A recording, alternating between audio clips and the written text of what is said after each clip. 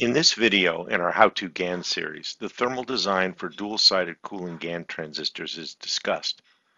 Thermal design becomes increasingly critical as power density increases with the latest generation of GaN transistors, where smaller die sizes and chip-scale packages are harnessed to improve electrical performance. This video will show how heat extraction from a small GaN transistor or integrated circuit with a good thermal design can be as effective as from a bulky silicon MOSFET. The thermal models for GaN devices in chip-scale packages will be reviewed. Then the attachment of a heatsink will be discussed. Next, a simple thermal management solution for an entire GaN-based power conversion system will be shown. And finally, the performance impact of heat sinking is analyzed and demonstrated. For chip-scale devices, the devices are flipped upside down and the back surface, the case of the device, becomes the top side. This cross-section diagram of a chip-scale packaged GaN transistor shows two distinct thermal heat dissipation paths. One path is down through the ball grid or land grid array pads, solder joints, and into the PCB. The heat may then be dissipated directly to ambient air from the PCB or through a heatsink on the opposite side of the PCB using thermal vias. The second path is up through the top or through the sides of the die.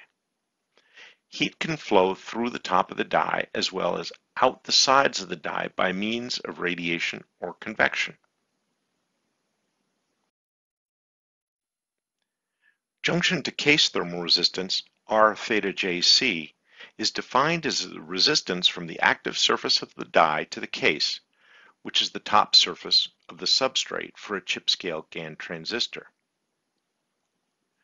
Junction to board thermal resistance, R theta Jb, is the thermal resistance through the solder bumps or solder bars from the active surface of the transistor to the copper traces on the PCB.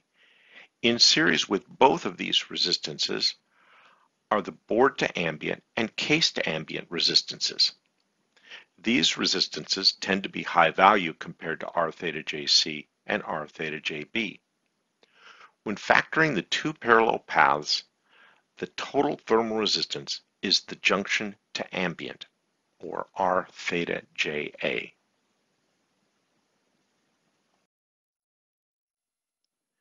This figure shows the thermal resistance for some examples of silicon MOSFETs and chip-scale GaN transistors. The thermal resistance is shown on the vertical axis in relation to devices and their area given on the horizontal axis. As shown, the junction to board thermal resistance, illustrated by the circles, follows an inverse trend with the device size. However, the junction to case thermal resistance, illustrated by the squares in the graph on the right, is much lower for GaN transistors because of the chip-scale package and demonstrates that chip-scale GaN transistors can achieve much lower junction to ambient thermal resistance with an effective heat sink connection on the top side compared to silicon MOSFETs. Silicon MOSFETs are illustrated with the red squares.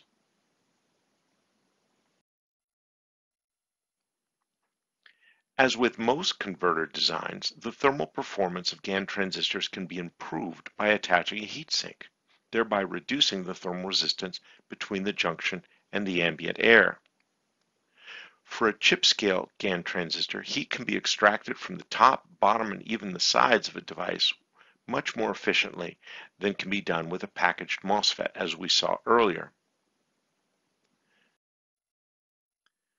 When adding a heatsink to the system, we still have the junction to case thermal resistance and the junction to board thermal resistance, as well as the board to ambient thermal resistance. With the added heatsink, we now have a case to heatsink resistance and a heatsink to ambient thermal resistance. A good heatsink design will have a very low R theta Sa.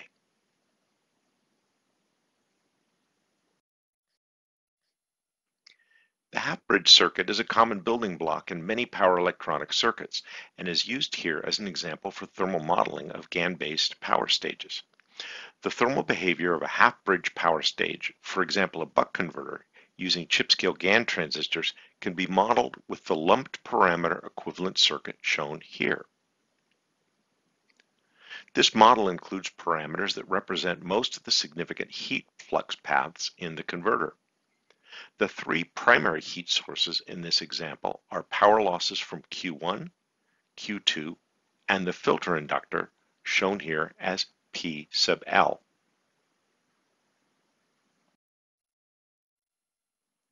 Now let's look at a real-world example.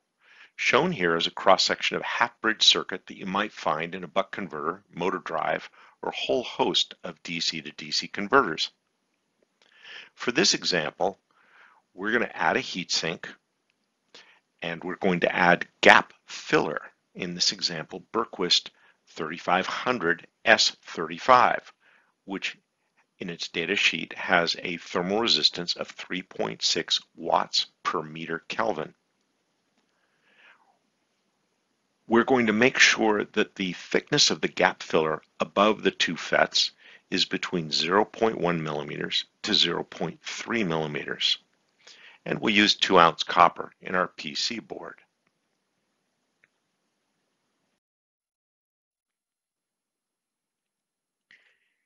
Here's our baseline case. We're taking a 4 square millimeter die. We're adding the gap filler. We're going to take the worst case, or 0.3 millimeter spacing, to the heat spreader. And we get a result of 6.3 degrees C per watt at 6 watts of dissipation. And from this thermal diagram, you can see that the highest temperature is 137.8 degrees C with a heat spreader set at 100 degrees C, or a total rise of 37.8 degrees C with 6 watts. Now let's look at several options for constructing our thermal system. In the green boxes, we show what the devices look like mounted down with and without a shim. The shim is made out of copper. The dimensions are 1.5 times 3 times 0.7 millimeters, or about the same size as the device, and it's mounted right next to the device. The right-hand cross-section shows what the device looks like mounted down. In this case, we have a heat sink in gray above the device. We're going to vary the gap filler from 0.2 to 0.3 millimeters, and we're going to vary the gap filler material, both the 3.6 watt per meter Kelvin and also the better 6 watt per meter Kelvin gap fillers. Here's a table showing you the impact of each of those variables. First, the baseline case, where we have no shim, the worst case thickness, the worst performing filler, and it gives you a thermal resistance of 6.3 degrees C per watt. That allows you to dissipate 4 watts if your maximum temperature rise of your device is allowed to be only 25 degrees C.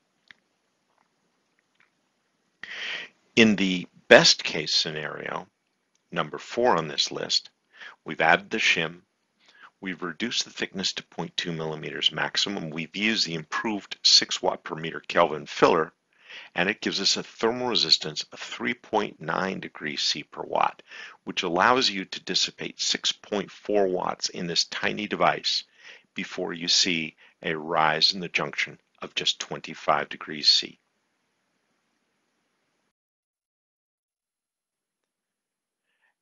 And here's just the thermal image of that. In this case, we've added the 1.5 by 3 by 0.7 millimeter shim. We use the 6 watt per meter Kelvin gap filler, and we have 0.2 meter spacing from the top of the device to the heat spreader, and you can see the maximum temperature rise is 125 degrees C,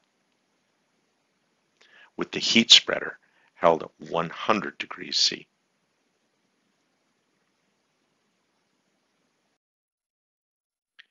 In this video, the thermal models for GaN devices and chip-scale packages were reviewed, and a simple solution for heat sinking was discussed.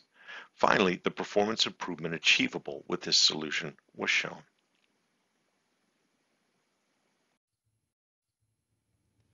For more detailed information about thermal management for GaN transistors, please see the 3rd edition textbook, GaN Transistors for Efficient Power Conversion, or view more videos in the How-To GaN series. And for more information on eGaN FETs and IC products and evaluation kits, go to epc-co.com.